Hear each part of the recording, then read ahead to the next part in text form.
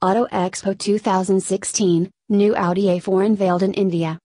The new Audi A4 was unveiled in the presence of cricketer Virat Kohli and Bollywood star Alia Bhatt at the 2016 Delhi Auto Expo today and is set to be launched in India later this year.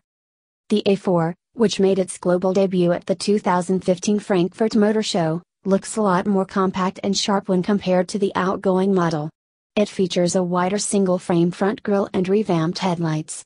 There are new LED daytime running lamps, while the tail lamps too have LEDs in them. The sedan has a more sloped roofline, while the car's rear and its wheel arches have been given a subtle redesign as well.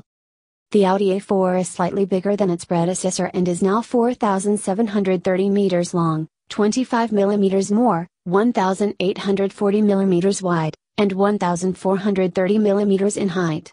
The wheelbase of the car too has been stretched by 12 millimeters to make it more spacious.